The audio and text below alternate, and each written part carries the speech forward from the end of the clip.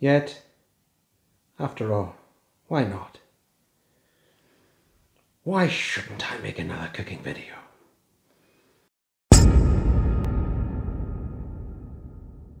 You're watching a recipe for that now, exploring the Vincent Price cookbook with your host, John McNeil.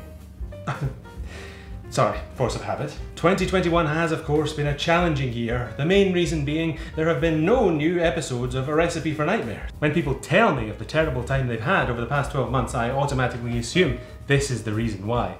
But I don't intend to let that situation continue for a moment longer, and seeing as we only have a few moments left before we say goodbye to this year, we're going to say goodbye to it in style, the best way possible, with niche YouTube content that will be watched by a tiny selection of disinterested people.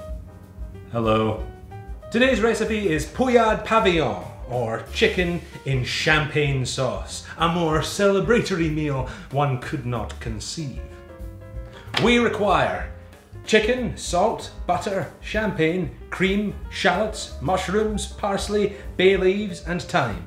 And quite a bit of time too, this is going to take all night. So we better get cracking! Step 1, preheat your oven to 350 degrees Fahrenheit or 180 degrees Celsius. Next we're going to take a 3-pound chicken and season it with a teaspoon of salt. Then place it into a casserole dish with 2 tablespoons of butter, that's about 50 grams here in the real world, and about 500 mils or 2 cups of champagne.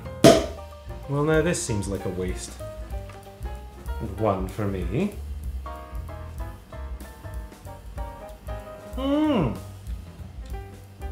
We're going to cook this in the oven for 45 minutes, basting every 8 minutes. As for the minutes when you're not basting and turning, well, those are fine opportunities to reflect on all the achievements you've made during the past year, the ambitions you've realised, the opportunities you've grasped, and the wonderful memories you've made along the way.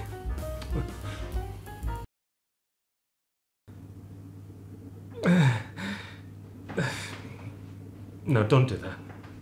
Don't do that. So the chicken has been in the oven for a little over 45 minutes, just long enough to get a decent colour on it. We're going to transfer it to another dish and keep it warm. Now to the juices in the casserole we're supposed to add 4 cups of cream, which is 2 pints of cream, which seems like a lot of cream. So we're going to start off with 1 pint and see how we go. I mean, you can always add more, but you can't take away. It's a little nugget of wisdom for you. Add 3 shallots chopped fine and 4 mushrooms which I crushed with a rolling pin as is specified in the recipe. Next we want to add some chopped parsley, 2 bay leaves and just a pinch of thyme. Oh. Now we're going to transfer this over to the hob and cook it down, stirring until it's reduced by 1/3. This was a Christmas present. Why, you like it or something?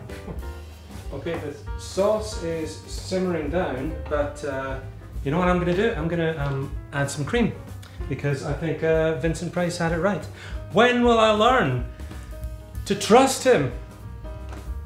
Used by 22nd of December. That can be our little secret. Okay, the sauce is reduced again, so we are going to pass it through a sieve into a clean saucepan. That means this mushroom slop can just go out. Do be sure to clean up all the mess you've made along the way. Over a medium heat, swirl in 2 tablespoons of butter and 6 ounces or a good glass of champagne. According to Vincent Price, at the pavilion where this recipe is served, the chicken is brought to the table whole and carved there by the captain. So for presentation, we spoon a little of the sauce over the chicken and serve the rest separately. And there we have it, Poujade Pavillon, or chicken in champagne sauce. Today's dish will be paired with some winter vegetables, some more champagne, and the Vincent Price horror film Scream and Scream Again, triple distilled horror, as powerful as a vat of boiling acid. Ugh. Ooh. I dear young man, you know as well as I do that God is dying all over the world. Man invented him but doesn't need him anymore. Man is God now. As a matter of fact, he always was. Today's episode is brought to you by One of Us, a tribute to Frank Michaels Errington, a horror anthology I had the pleasure of contributing a story to. All proceeds go to charity, so please consider picking up a copy and doing some good, as well as treating yourself to some excellent reading material for the months ahead. That's all for this episode. I hope you have a happy new year, all the best for 2022, and I hope to see you again soon with another recipe for nightmares.